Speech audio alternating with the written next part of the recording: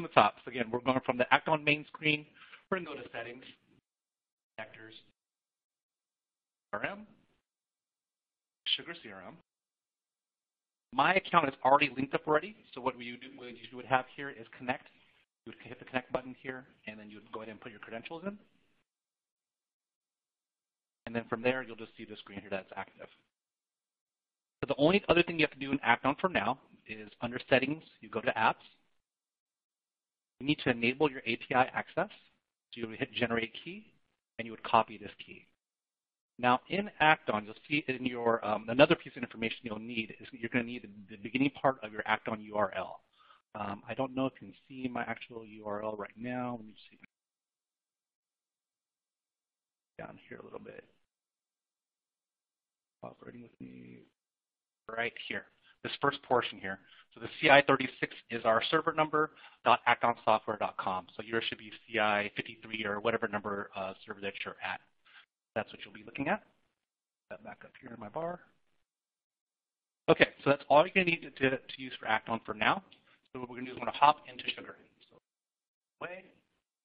And then in your Sugar account, go to your admin page, which will take you here. The first thing we're going to do is we're going to scroll down to your developer tools. Go to your module loader. In the Acton University, you'll have a link to the Sugar CRM package. You'll download that, your PC or Mac. Hit Browse, find the file, upload it, and then you'll see this exact same language here. So Acton Integrated Marketing Automation for Sugar CRM, version 7.x to 8.x. We'll hit Install. It'll take about, 2-3 minutes, and then you'll see it pop up here, and then you'll hit Save. So then from here, we'll go back to it'll take you automatically back to your admin page. But we'll go back to the admin page here. We'll go to System. We'll hit the Repair button here. Nothing was broken, obviously, but just things were changed in the background. So we want to make sure we relink everything back in Sugar. So click Quick Repair and Rebuild.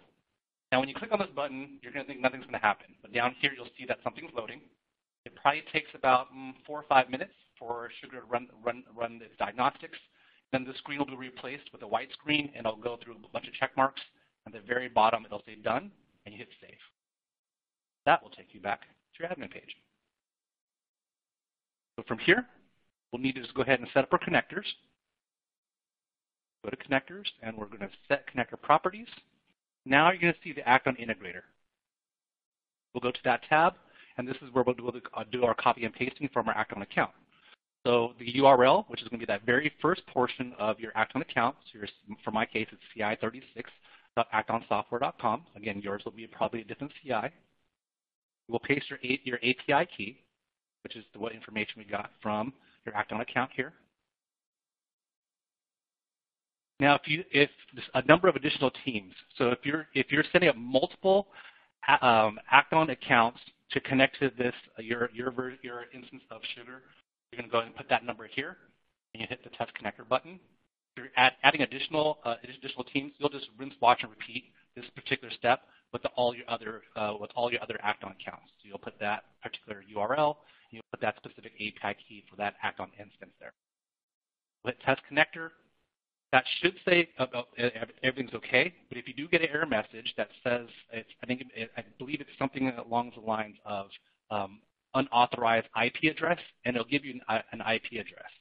You'll copy that IP address, bring it back into Acton on that same page, so that Settings, Apps, API Access, you hit Authorize IP address, and you'll paste that remote IP in there and hit Submit.